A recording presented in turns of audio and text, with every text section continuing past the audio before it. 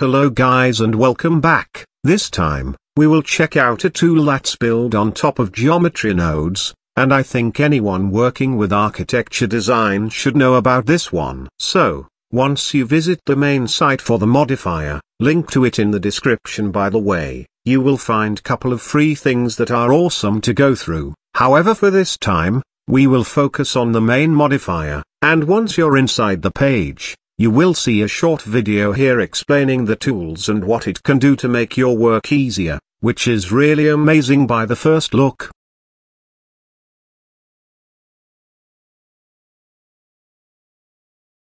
So down here, you will find the area to download the latest version of this, and you need Blender 3.0 and above, but the older versions that works on 2.9 and below.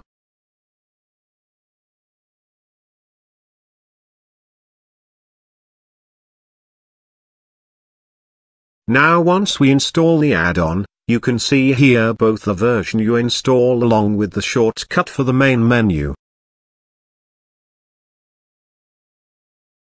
So, in a simple scene like this one, we can select this shape, and hit J to see the main menu for the tools available.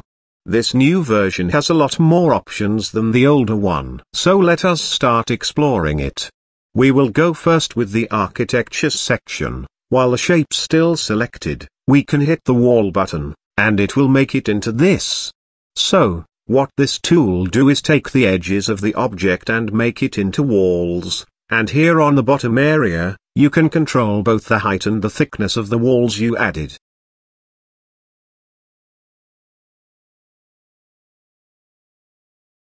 We can also enter edit mode for this shape and change the position of its vertices, and that will affect the wall parts as well.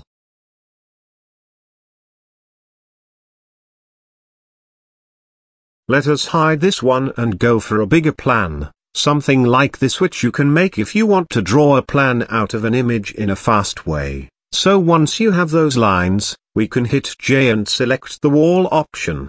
To better understand what this do, we can go to the modifiers area and see what operations is there, and as we said, this work is similar to geometry nodes, so everything you do or add are editable.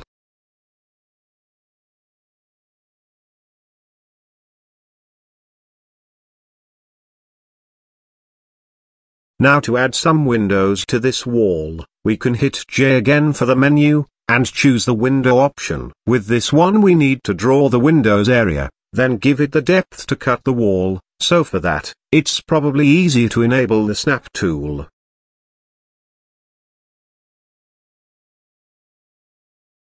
And here is the window, pretty amazing if you ask me, and it also has the materials fixed so you don't need to worry about that.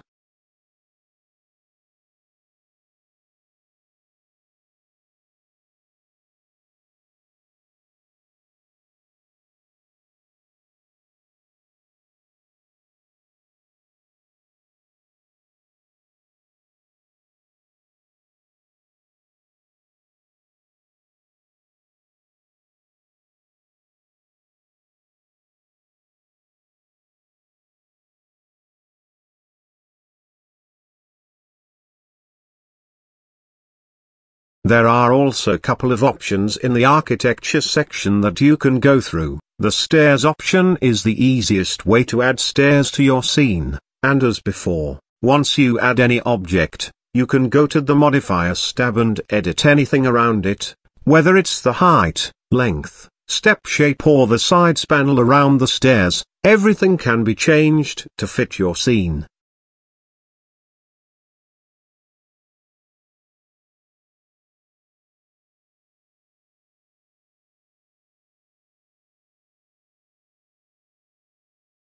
Same thing goes for the spiral stairs. You can also, after fixing one of those objects, save it to any asset library you have, and reuse it again in any project. That for sure would be helpful.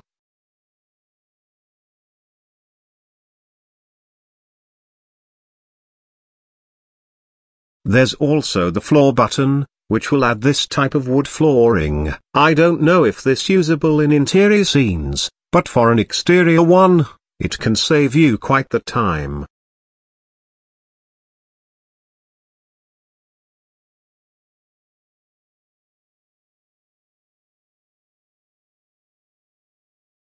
There's also the handrail option, and once you select this one, it gives you the ability to draw around your balcony or terrace covering, and this would be really helpful for irregular floor plans, where you can just select the handrail and move the curve point to adjust it.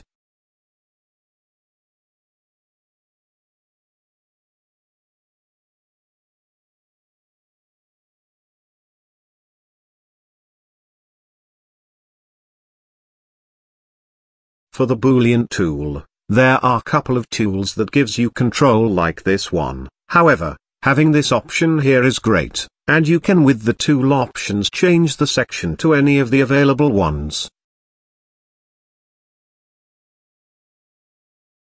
Now to the array part. This one is quite fun to play with, and can make your work much easier. So with the array you get 4 options. First one is standard linear array, and the control panel will show on the left corner.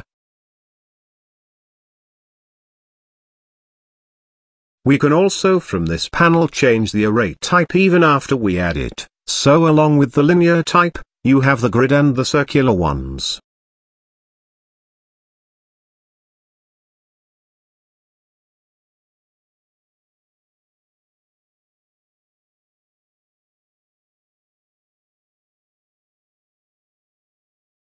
For the last option, we need a curve in the scene, so I will add a curve first. Now if we select them by order, we can explore the curve tool, which is separated from the array curve, and let us change the settings a bit to see what this do. So what this one do is making the object follow the curve, and also, changing its shape throughout the path. However, if we apply the array curve on this cube, it will only follow the curve and stay in the same shape.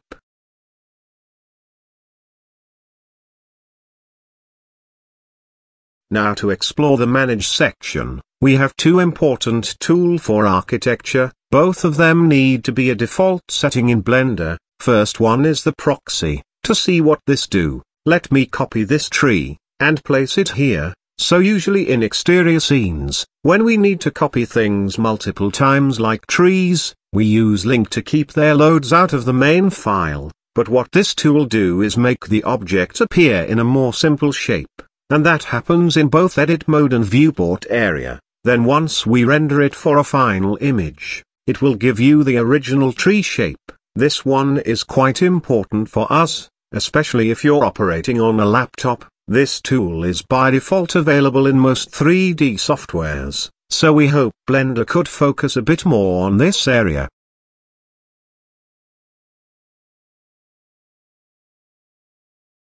The second tool we need is the group option. With this one, we join 2 or more objects in one group. This one also is by default available in most 3D software, and with this, we can make it easier to navigate around the scene while for example having the table and chairs in a group, and the sofa set in another one. This will make it easy to select any part of your scene and isolate it to work things around. To edit any group you added, you need to open the side panel, and go to the Add-on tab. Here you can delete, edit or ungroup any set of objects you operating on.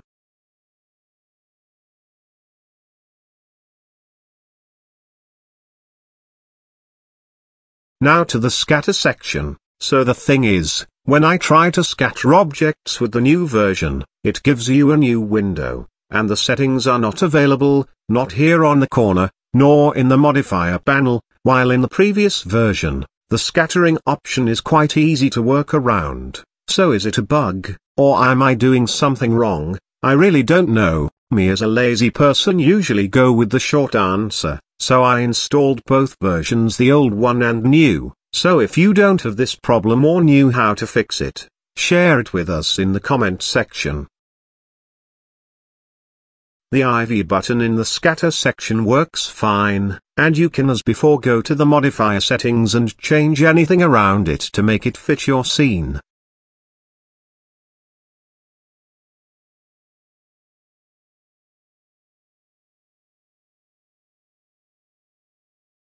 Last but not least is the defamation section. Not that important to our work, still pretty cool to play with. This tool being free is absolutely amazing, so if you're interested in it, Visit the main site to explore much more amazing stuff, and that's it. Stay sharp guys, goodbye.